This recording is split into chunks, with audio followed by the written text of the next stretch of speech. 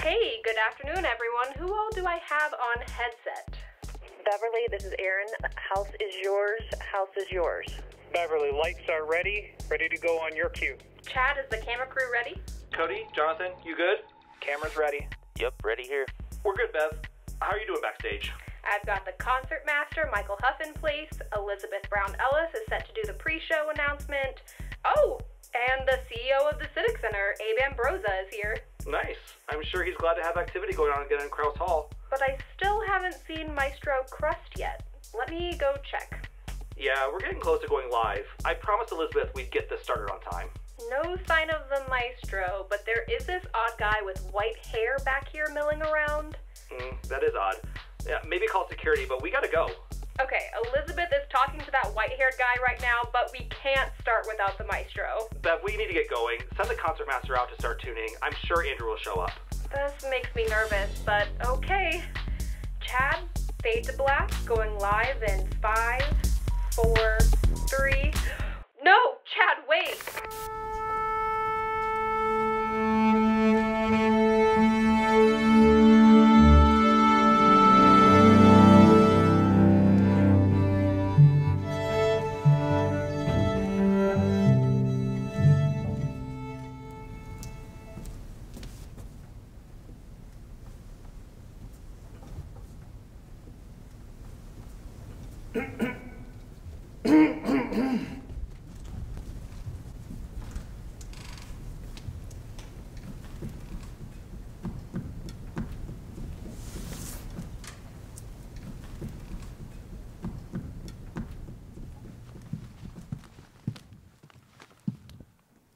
Ladies and gentlemen, boys and girls, welcome to the Lima Symphony Orchestra Family Concert.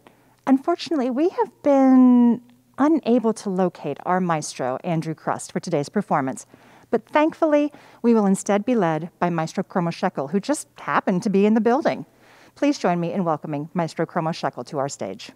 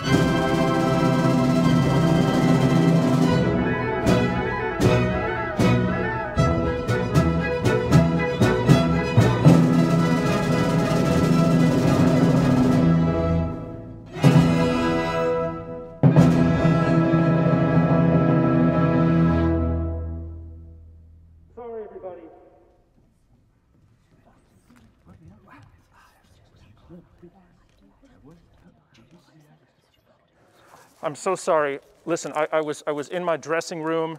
I was getting ready for this concert, and before I knew it, somebody whacked me in the back of the head. I have no idea what happened. I blacked out, and next thing I know, I wake up and I'm tied up with all of this rope. I can't move. And then the worst possible thing happened. I heard the concert starting without me. I just couldn't handle that. I pulled and I tugged and I got myself free, and I made it. Here I am. But honestly, I have no idea who could have done such a thing.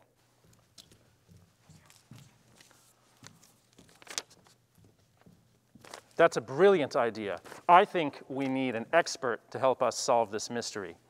You know what? This might just be a case for the legendary Sherlock Holmes. And it just so happens, I think I've got his number on speed dial, because you never know when you might need to solve a mystery. So let's see, let's give him a call here. Hello. Yes, there's an emergency. Yes, I'll hold.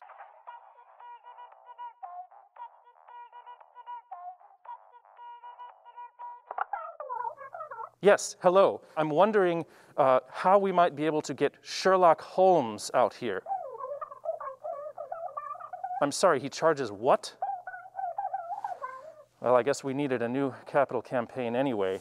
Listen, this is absolutely important, so let's get him here as soon as humanly possible. Yes, we're located in Lima. No, not Peru. Lima, Ohio. Like the bean.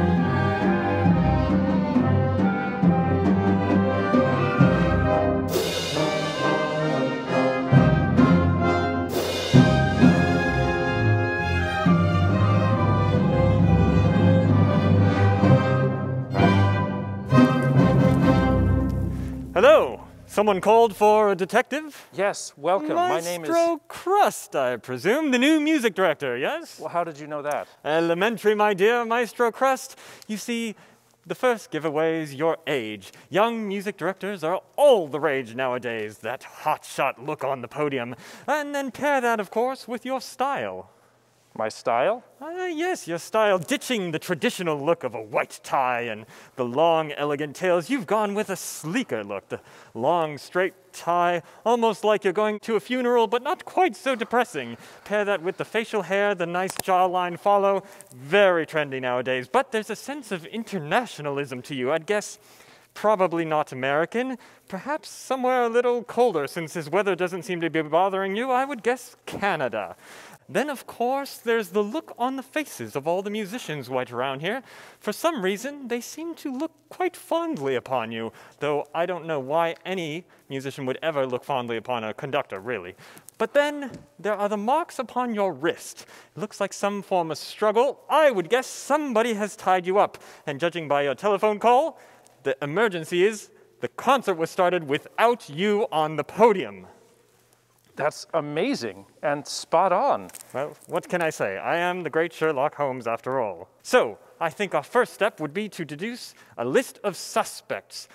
Maestro Crust and Orchestra, are there any people who would potentially want to kidnap the music director?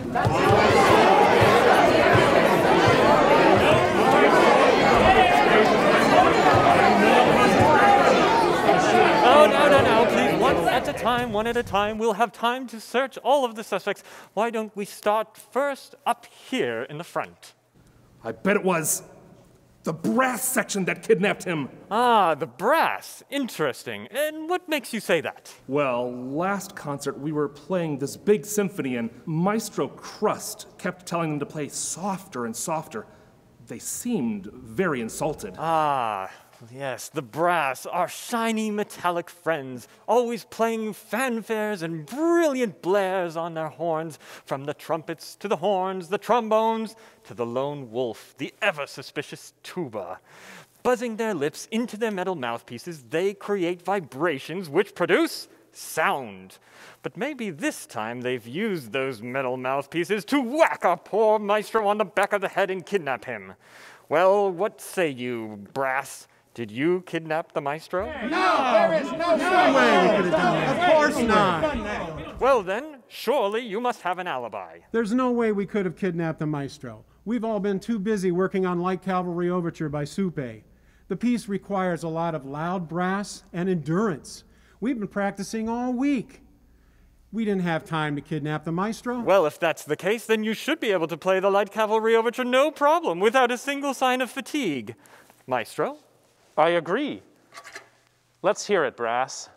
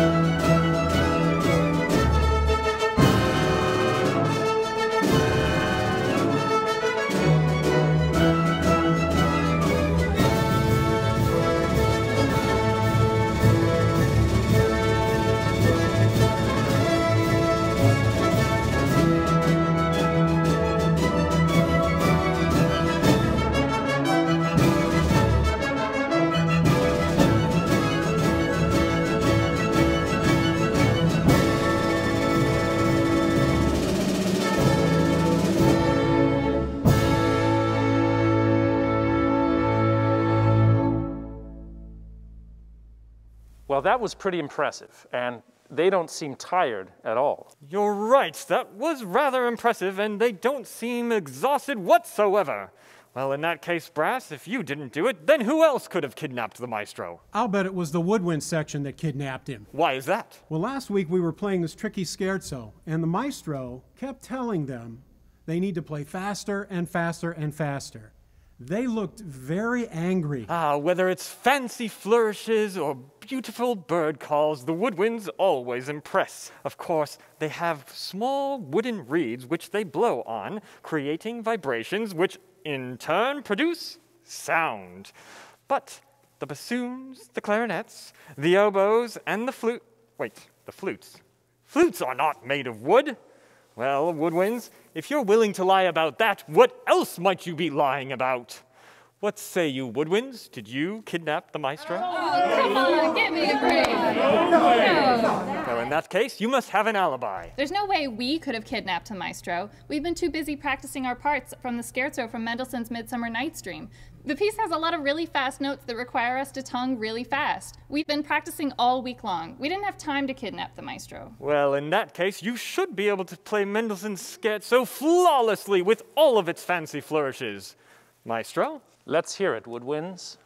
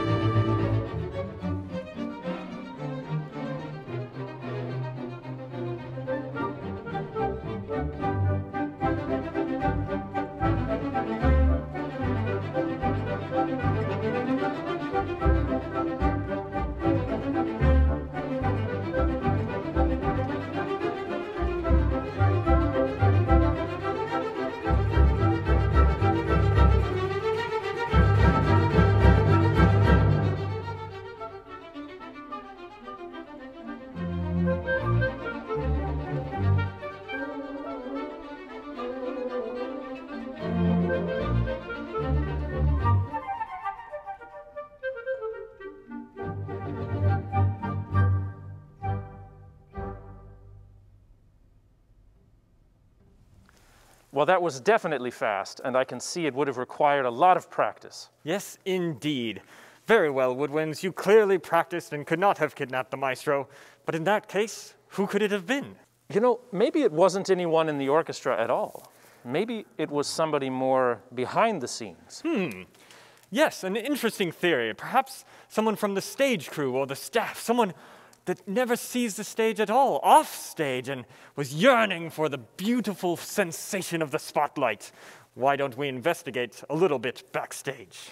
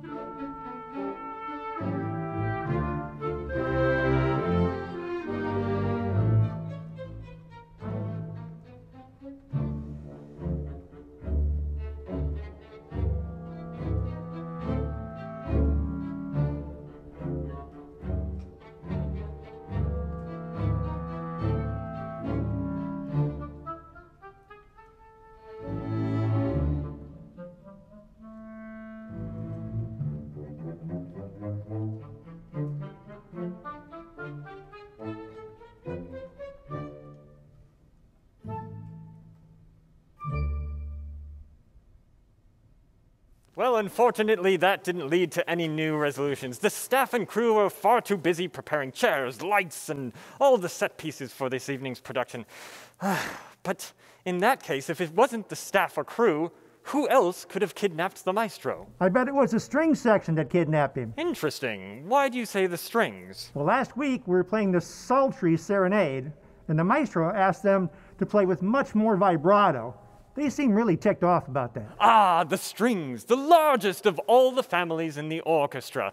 The violins, the violas, the celli, and the bass. Armed with their bows, they draw them across the strings, creating vibrations which in turn produce sound.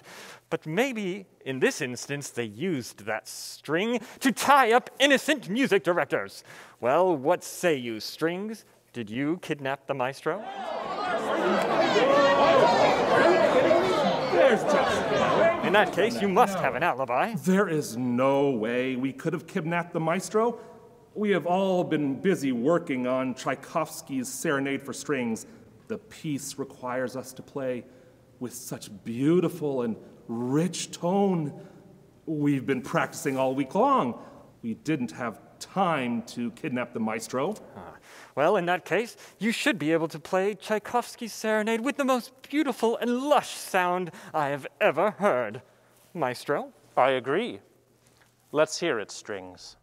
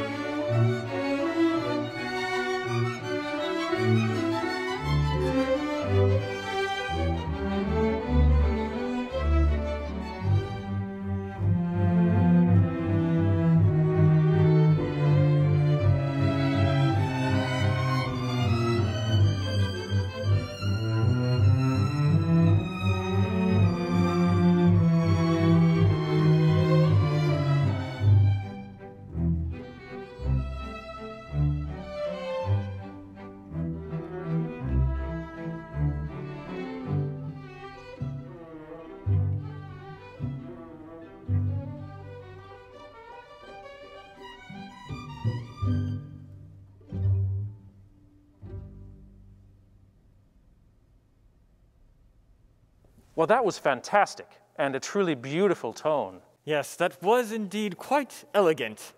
Well, in that case, if it wasn't the strings, then who else could have kidnapped the maestro? I bet it was the percussion section. Ah, the percussion. And what makes you say that? Well, last week we were playing this prickly piece, and Maestro Crust kept telling them they were messing up the complex rhythms.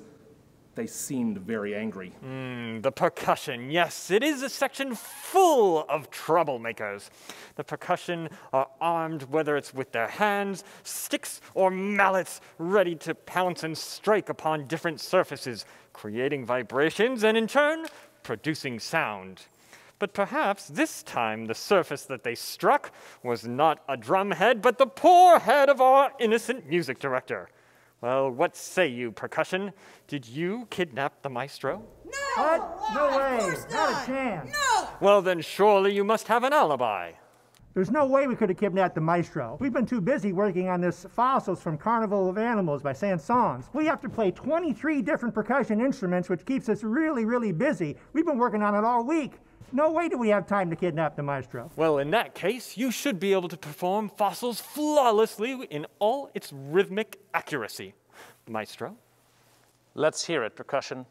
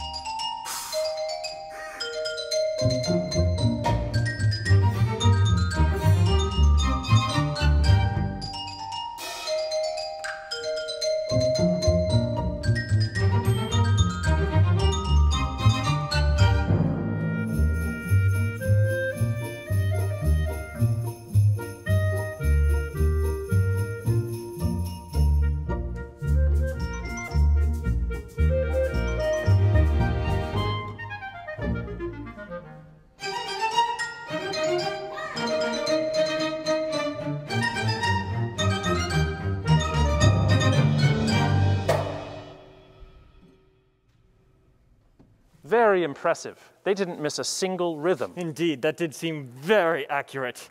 But in that case, who could have kidnapped the maestro? Mr. Sherlock Holmes, it appears that you are the only suspect left. What? You can't possibly be implying that I would kidnap the maestro. Why would I do such a... But plus, you invited me here. Well, you did arrive here very quickly after we called, and I've been noticing you eyeing this orchestra. I think that you want a chance to conduct these incredible musicians. And on top of that, there's a bow tie hanging out of your pocket. What? Well, no, I can explain. I have a fancy dinner party later on this evening. But anyways, I can't believe that I would be a suspect. Why would I want to conduct the orchestra? Could you imagine standing here on this silly box and being in front of this group of world-class musicians? What? Just so that I could reach my arms out? Don't you do it. To what? This?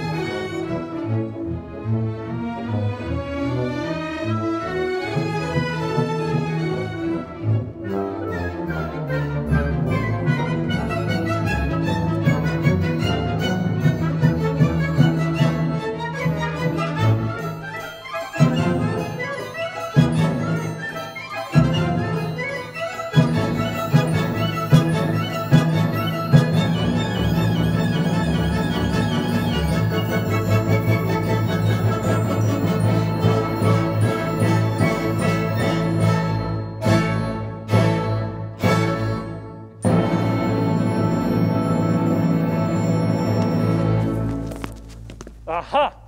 Gotcha! Oh, please, I'm so sorry. I'm sorry. I give up. I give up. I'll explain everything. Why did you do it, Sherlock? Well, you see, as a young boy, I've always dreamed of standing here and conducting in front of the Lima Symphony.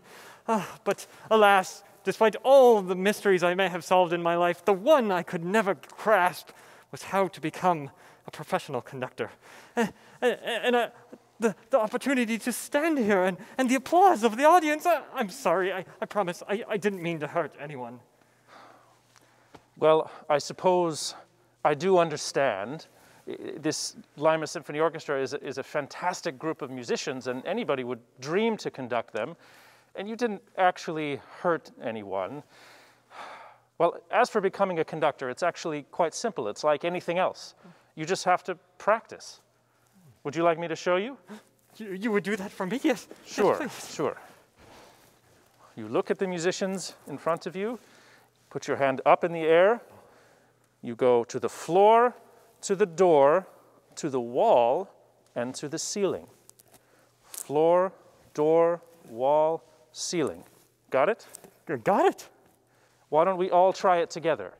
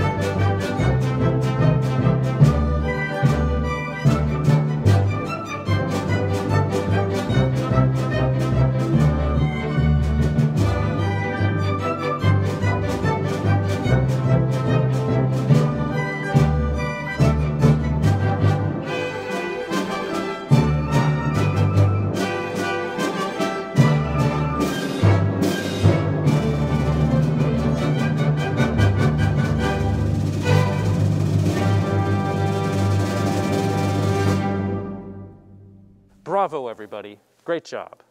Oh, well, that was incredible. Thank you so much, and I am sorry again about the whole kidnapping thing. I do hope we can put that all behind us. I suppose we can. Thank you.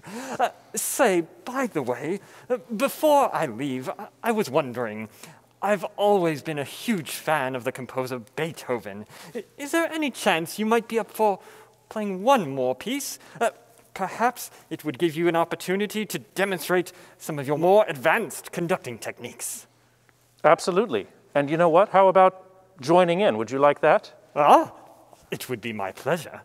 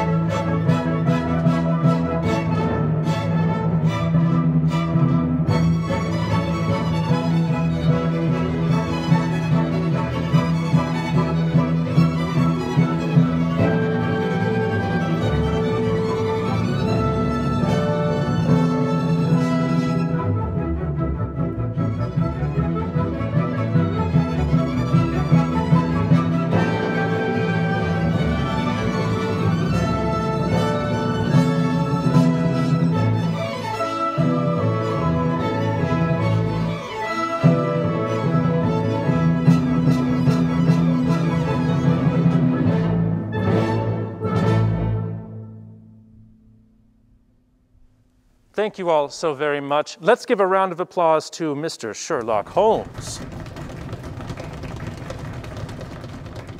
And how about another round of applause for our fantastic Lima Symphony Orchestra?